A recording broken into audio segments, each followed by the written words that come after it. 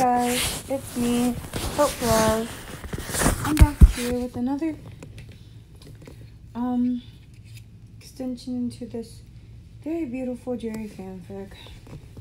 Currently right now, got on my hoodie downstairs in the basement and about to go back to where we were left off on Draw the Line. If you're wondering why I'm not doing this on Sunday and Saturday, it's because I have to stay up until 12 because that's when I have to take my next pain pill. So, you know, it's interesting.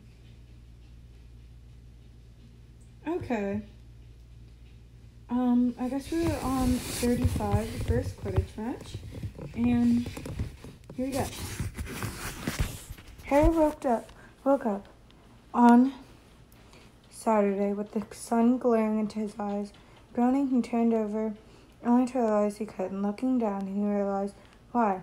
Jacob was laying across his arms. I'm really sorry if I'm repeating myself from last time. Just don't know where I'm left off at. Harry hadn't realized he'd fallen asleep in Draco's bed last night. Instead of trying to turn over, Harry just mushed his face in the back of Draco's neck, letting out a contented sigh, I guess, as he caught the scent of Draco's shampoo. Harry slipped his arm around Draco's waist, pulling him closer to himself.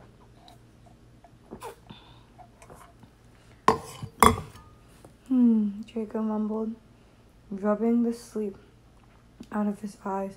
Harry continued to cuddle up to his back. Morning. Good morning, love, Harry said, placing a kiss on the back of Draco's neck. Draco smiled, shifting to turn and look at Harry. Draco met Harry's lips as he settled back into Harry, his arms snaking around Harry, pulling him closer. Harry slowly pulled away, pressing another soft kiss to Draco's forehead. The first Quidditch match is today, Harry said, pushing Draco's hair out of his face gently. Draco did not open his eyes, only humming in response. Gryffindor versus Slytherin. You're going to it, right? Yeah. We should probably get up then and go and eat, Harry said with a light laugh. Groaning, Draco curled into Harry's chest. Don't wanna, it's too early. That's what you said last weekend, but you still made me wake up. Okay, I'm gonna pause because I need to charge my iPad. Okay, I got my iPad charged, and now Draco shifted to glare up at Harry. The difference is it's still breakfast time. You were asleep at noon. Harry brushed off Draco's comment. Doesn't matter. You still need to get up, or we won't be on time. With that, Harry pulled away from Draco and watched amusement, and Draco stretched out his arms, trying to pull Harry back. I'm going to get dressed. You need to get up, Harry laughed. 20 minutes later, Harry and Draco made their way to the great hall for breakfast, only separating when they had to go to their own tables. Harry watched from the Gryffindor table as Draco pushed around his eggs around his plate sleepily. The great hall was noisy with talk of the Quidditch game. People were already taking bets on who will win. Harry could feel the excitement in the air. Saw nervous kids were playing their first game today. He reminded not being able to eat for his first match would allow himself to get swept up in the excitement of the game. Think Gryffindor is going to win? Hermione asked, looking around the Quidditch players who were huddled along the table. What kind of question is that, Hermione? Of course Gryffindor will win. Rolling her eyes and laugh, she looked over at Harry. Are you and Malfoy sitting together? I think so, Harry said, eyes finding their way across the room again. I was going to ask if you want to sit with us, actually, if that's okay. Sure, I don't mind. Will Pansy and Zabini be join us? Probably if Jacob comes, Harry said. I can't believe that we hang out with them now, Ron said, shaking his head in disbelief. Especially you and Malfoy. People change, Harry shrugged. And we all muted quite a bit, Hermione said, taking a bite of her eggs. Sometimes I'm not sure that that's entirely true for Malfoy, Ron said, and laughed a bit, and Harry laughed a bit. Goosebumps formed on the back of Harry's neck from the cold air. He was seated between Ron and Draco, high up in the stands, and the cold air set his teeth chattering. Harry tightened his scarf around himself to try to combat the cold air, but it didn't help much. Here, Draco said, offering his scarf to Harry with a light blush. I'm not that cold. Use the heating charm too. It'll help. Harry took the scarf with a smile. Thanks. Draco just nodded and turned his head to hide away the flush of his cheeks. Once Harry put the scarf on and casted the warming charm, he found Draco's hands intertwining their fingers together, their robes big enough to cover their hands. Harry gave Draco's hands a light squeeze, and he returned the gesture. The game began with Madame Hooch whistling, and then all players were in the air. The announcer was a small Ravenclaw boy. He had been no older than a fourth year, Harry thought. The kid wasn't biased, and didn't constantly need McGonagall telling him he couldn't say certain things like Lee Jordan. Harry figured that might have been part of the reason he got the job. Harry looked out over the field to where Ginny had currently had the quaffle. He was glad to see she was the new captain of the Quidditch team. She seemed to be a good pick for the spot, and she was clearly very good at leading a team. He looked for the new seeker now, finally spotting the young fourth year that had taken his old position on the team. The girl looked nervous. Harry noticed. He remembered how nervous he was his first game as a seeker. While he was watching her circle high above, she suddenly went into a steep drive heading down the choice field, and it looked like Cooper has caught sight of the snitch. Harper seems to have located the snitch as well. Sorry, I really don't know how to say it. Robin scores 10 points to Gryffindor. Harper runs into Cooper. She's thrown off course.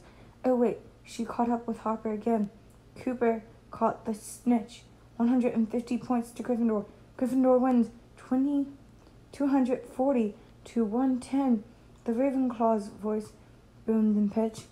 Almost everyone, except the Slytherins, cheered as the Gryffindors won, and Cooper descended to the ground to be surrounded by her teammates. Wish we were still seventh years. We could have been playing today, Ron said next to Harry, getting wrapped up in the excitement. Don't worry, we have our own game next Saturday against Ravenclaw. I'm gonna take a drink. Harry said, following Hermione and Draco's lead in the standing up to follow the crowd of students back inside.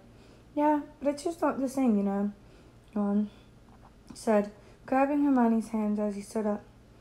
Harry had let go of Draco's hand when they stood up, but he wished he could take it again. He felt slightly jealous of Ron and Hermione's easy display of affection.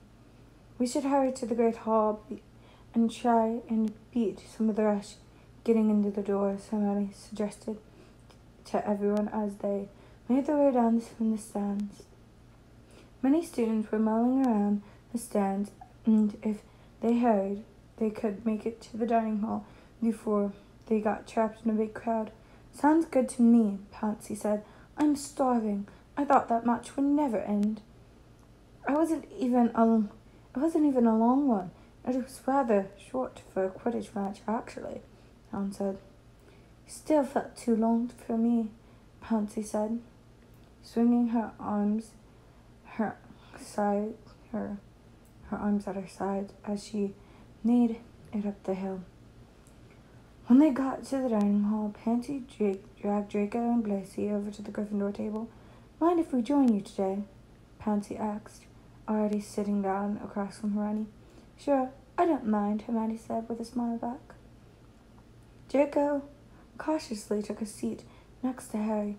He felt very self-conscious as people started to flitter in the room, and some looked over at the group confused. "I was thinking," Pansy said. "That's dangerous," Blacy said, and Pansy smacked him. "I was thinking," she started again, "since winter break is coming up, we should host a bit of a party before everyone goes home for break."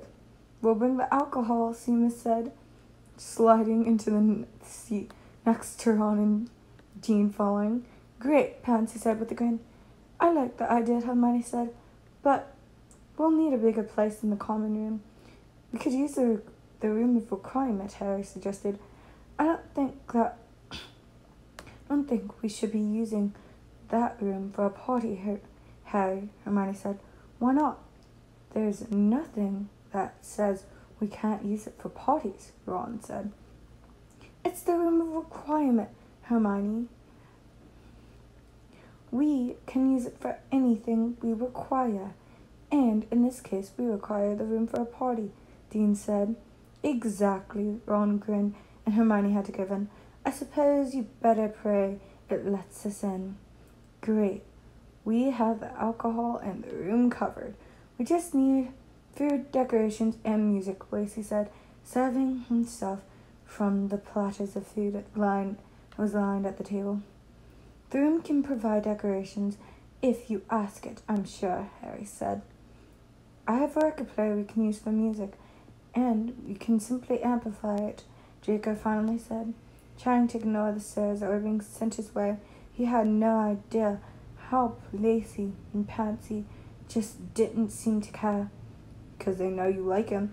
Just food, then," Pansy said, picking up a sandwich and taking a bite of it.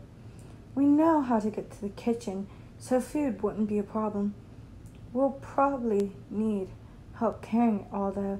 Hermione hurried off to finish her homework and dragged an unwilling Ron along with her after they finished lunch, and Blacy and Pansy hurried off as well with a silent "Have fun," not that Draco, too, which he replied with a particular hand gesture, leaving Harry and Draco alone.